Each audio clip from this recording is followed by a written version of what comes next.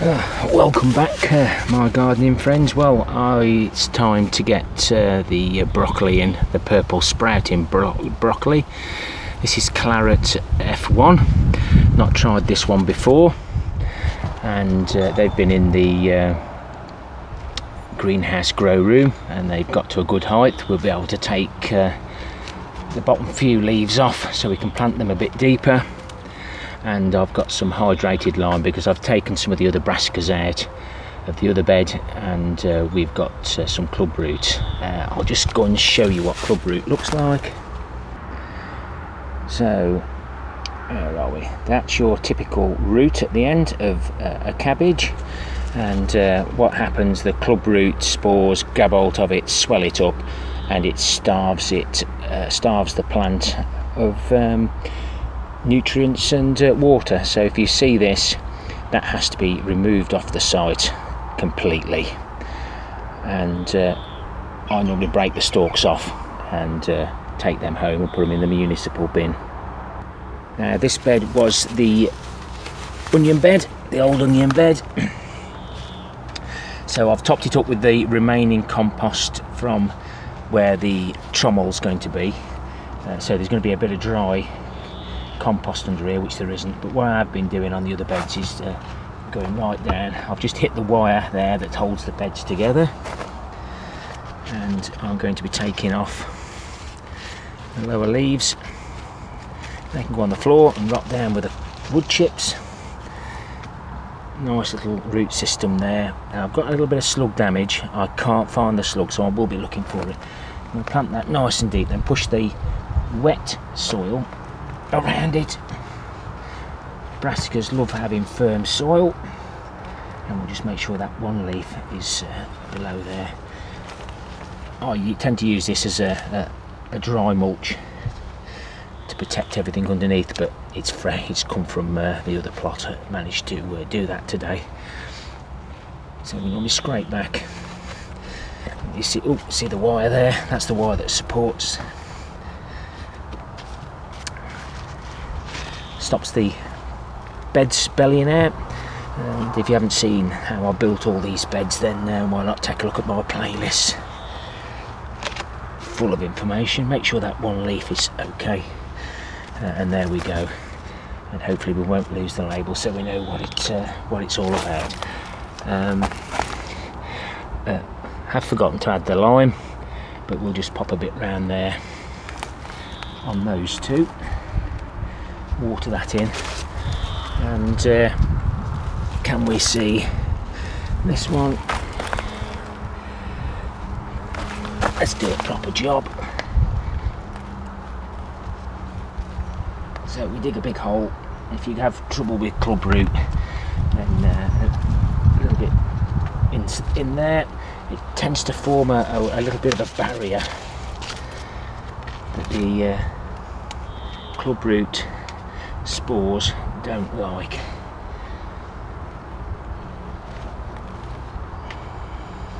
Let's make sure that top leaf's showing. And all this mulch will dry out eventually, and hopefully retain the moisture underneath. I'll get cracking with this and get the rest of these in.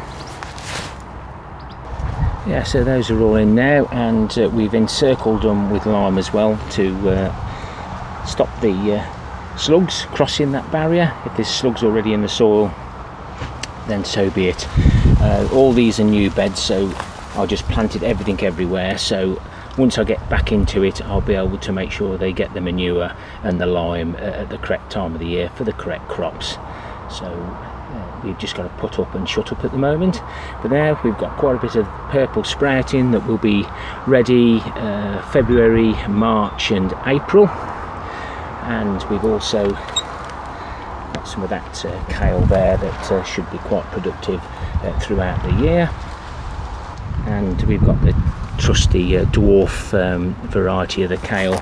I do like this sort. The son loves it. Whitefly just started to come, but not much at the moment. He gets that all blended up nicely. But this bed has been cleared of the brassicas as well, and you can see that these have gone quite leggy because of the other plants that were there. but I'm sure they'll recover, and we can always support them later on.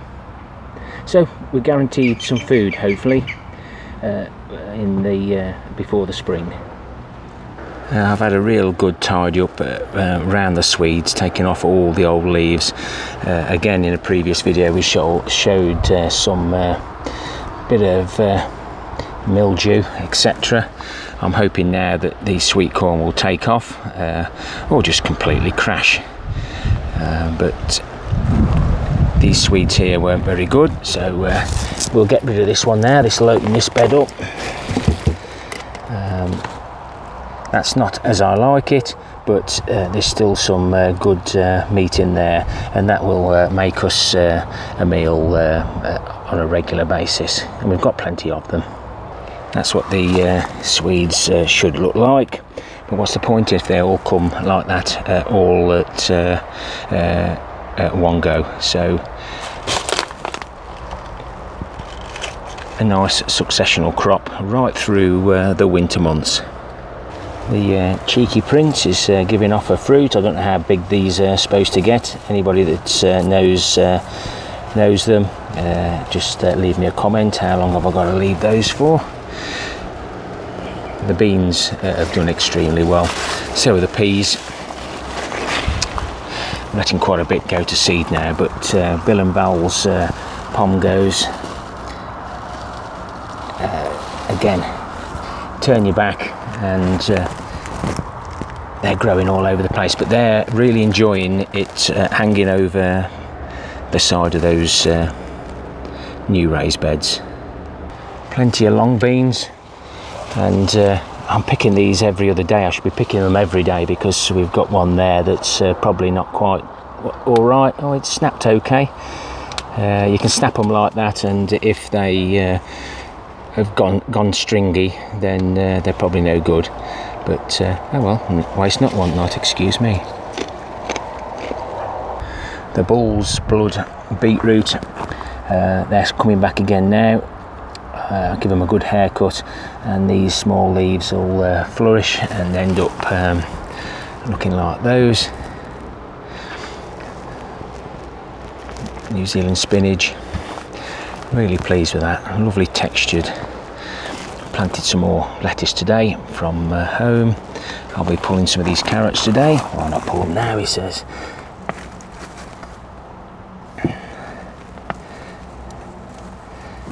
So we'll just check those to see if there's any carrot fly on those, and we'll see those at the harvest at the end with everything else we're looking at. Spring onions, they haven't got white rot. I did mention this before. Pulled a few more out, but they're just like they're dying off, so hopefully they're ready and we can take those as a harvest. Lots of lettuce, a second sowing of the bull's blood beetroot, and I'm not sure which variety these are. That looks a bit strange. Yeah, that looks better. Don't know what's happened to that one, but one variety, those ones are the Diane, and these are the Sparkler 3. Try and pick the ones that are ready. They look nice. We'll bring them to the harvest at the end. The tomatoes on the vertical gardening, they're really quite good as well. Picking quite a few regularly, and they're just nice as a snack. Excuse me. Tidied all the square foot gardening beds up now, and we've got some more lettuce in there from the greenhouse grow room, and those lettuce are coming well. That one's bolted. These have been tidied up, ready to go back to the greenhouse grow room to be planted up again, ready for the vertical gardening. I need to harvest celery today. I've got plenty of it. If I don't start now, it'll go to waste later on, so see if I can find a decent one and pull out. It's not very big, but in my salad box that'll be ideal. I'm going to have to try it now to see if it's actually edible. Some nice long stalks on that. It's been drawn up nicely through those pallet collars. And no doubt the stalks on the inside will be better than this one, but let's give this a try.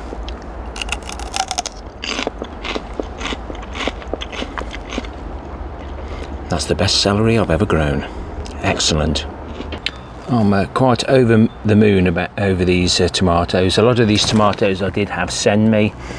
I chitted them all, dropped them, all the labels fell out, seeds stopped where they were. So there's a few of these varieties now that we're catching up with.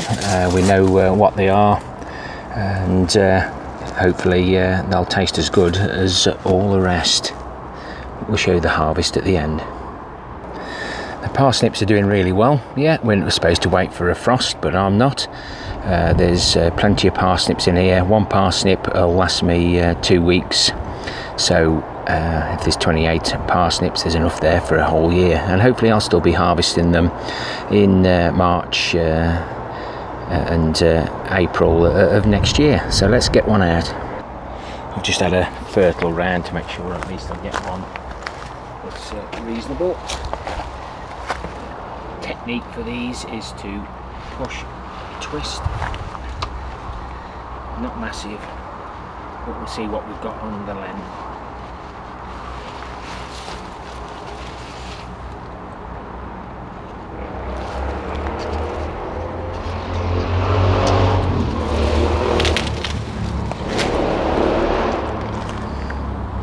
So not a bad parsnip. Obviously we can only eat up to there, but at this size that's a good meal for on a Sunday, roasted or steamed, however you prefer them. If you are new to my channel, I use long and raised boxes for the carrots and the parsnips. You're not supposed to give them manure, but I actually give them the manure right in the bottom of the tubs, and that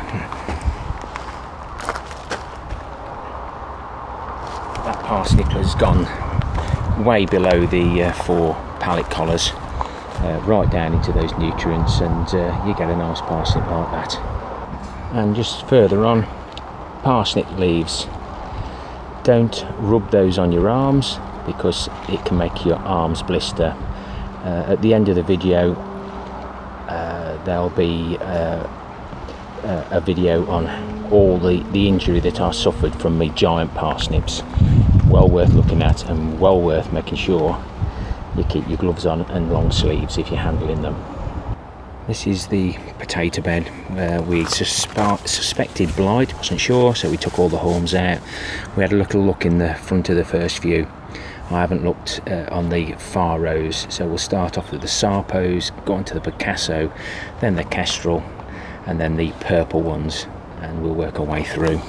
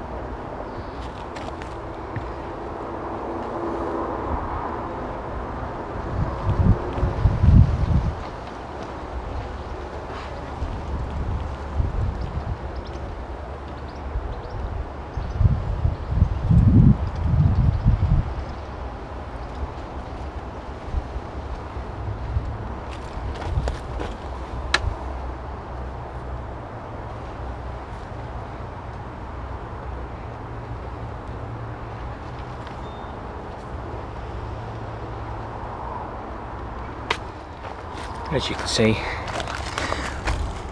no dig, permanent bed. We've got some nice potatoes there. I've never grown potatoes that big before at the far end, mainly because I've mainly done them in containers. But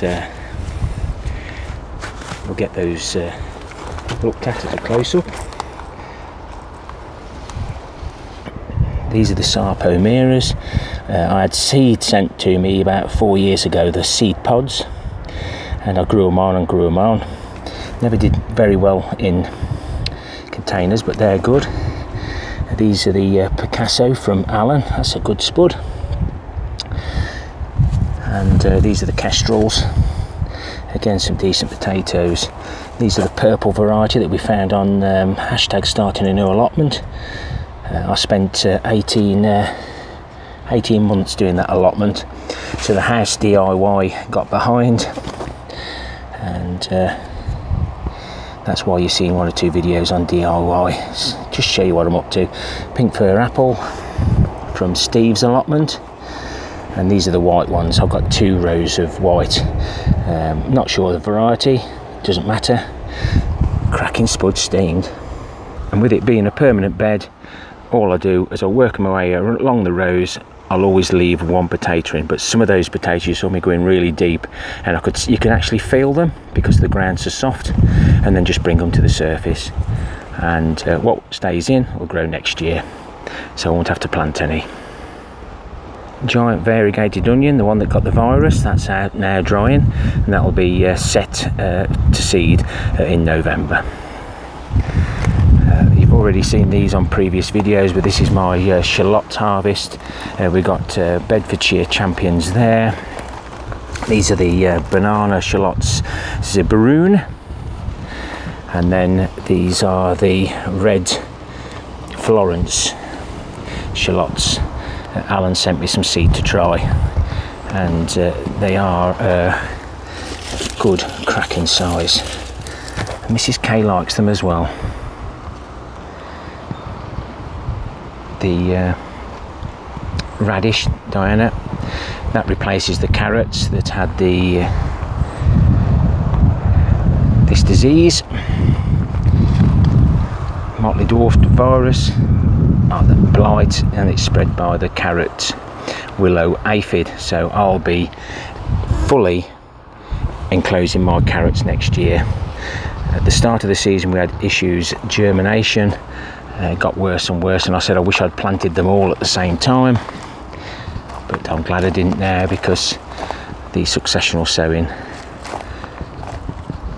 has helped, because we're looking very good there now. So we ended up with some celery, a cracking looking parsnip, some nice purple potatoes, pink fir apple, my own Sarpomera, white potatoes from plot 1 that were found, Picasso potatoes from Allen at the Dawn Chorus plot, the pink fir apple were from Steve's allotment, and some nice kestrel. Now I know if those were on my dinner plate all nicely cooked, I'd be really chuffed to bits. Really happy with those potatoes.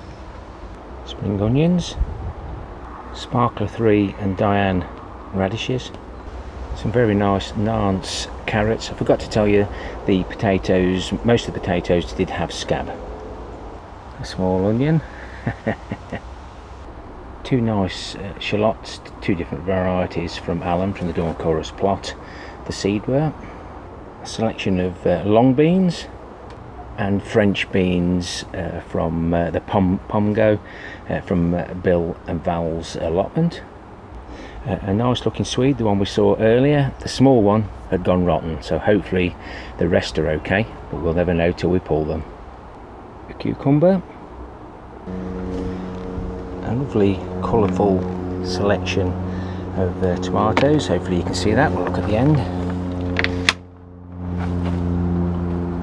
A lovely small yellow courgette zucchini, but it's followed by a rather large green courgette zucchini. We prefer them a lot smaller. My lunchbox isn't that big, honest. Some black Boscoup Glory grapes, Some nice autumn fruiting raspberries with the autumn gold being the yellows, and some nice blackberries and a very nice red apple. And we finish off with a nice selection of salad leaves, a mixture of lettuce, beetroot leaves and the New Zealand spinach. Tomatoes look absolutely great. Had a cracking harvest, and hashtag Shedwars and hashtag team over the pond. It's all about sharing our experiences, good practices and what we do. That's my little harvest. It's not massive, not going to weigh nothing, but I can harvest that regularly during the week when I get a chance, and that's what it's all about, eating, sharing and enjoying it. It's good for the body and good for the mind. And Babette, who's in the garden, has asked whether she could see my lunchbox. I think she was smiling at the time, but I keep mentioning my lunchbox, so if anyone else wants to see me fill my lunchbox with my wares from the allotment, please stick it in the comments. And I do like the comments, the interaction, thumbs up, thumbs down, that's what it's all about. I'll get back to all the comments. If I don't reply back to you, it's because it's hidden, because if it's attached to another comment, the same comment, I have to go looking for them. It doesn't give me a notification, so always give me a heads up if there's something you need to ask. Happy gardening to you all. Till next time, my friend. Ta-ra for now. Hashtag team over the pond and Shedwars. Bye bye for now.